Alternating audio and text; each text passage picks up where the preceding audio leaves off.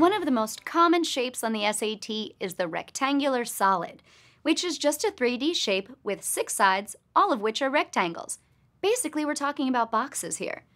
In this lesson, we'll go over calculating the volume and the long diagonal of a rectangular solid.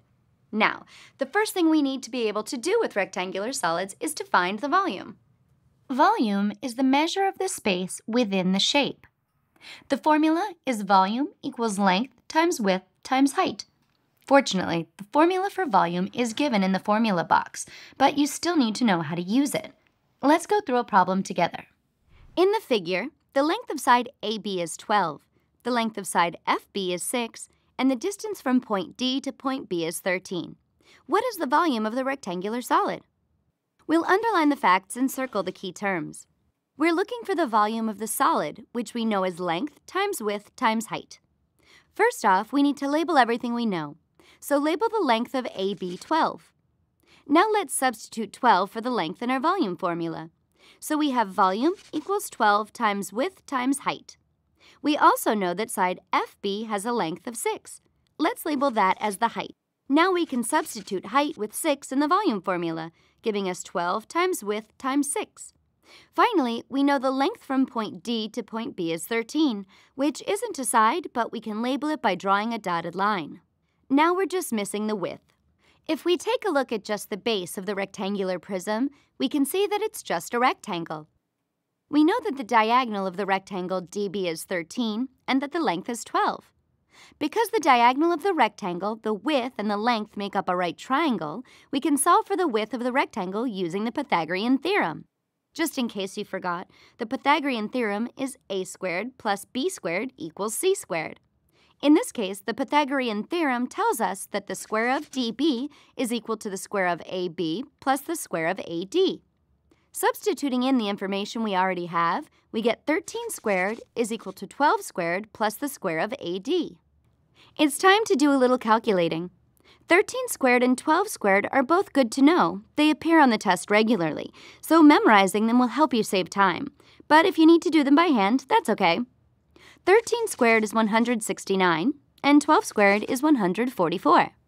So we get 169 is equal to 144 plus the square of AD. We can subtract 144 from both sides, which gives us 25 is equal to the square of AD. Taking the square root of 25, we get that 5 is equal to AD. Wow, that took a lot of steps and a lot of knowledge. But we're not done yet. We know that the width of the base is 5, but we're looking for the volume of the rectangular solid. Because the width of the base is the same as the width of the rectangular solid, we can say that the width of the rectangular solid is also 5. Substituting 5 in for the width in the volume equation, we have volume equals 12 times 5 times 6.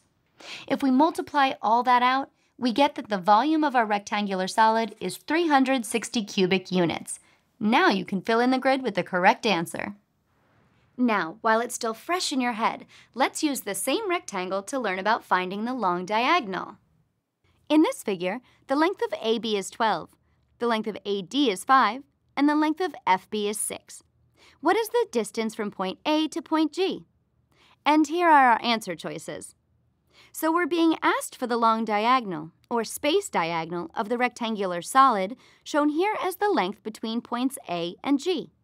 Luckily, there's a quick and easy formula to find that information. The length of the long diagonal is equal to the square root of the sums of the squares of the sides. So in this case, our equation becomes L equals the square root of AB squared plus AD squared plus FB squared.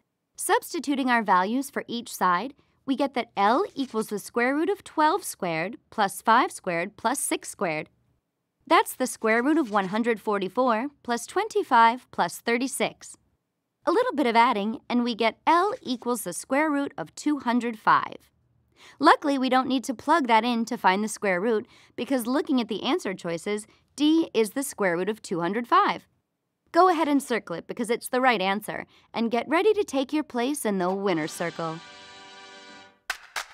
Like most things on the SAT, working with rectangular solids might sound intimidating, but with some foundational knowledge and a lot of elbow grease when it comes to practice, there is nothing on this test you can't conquer.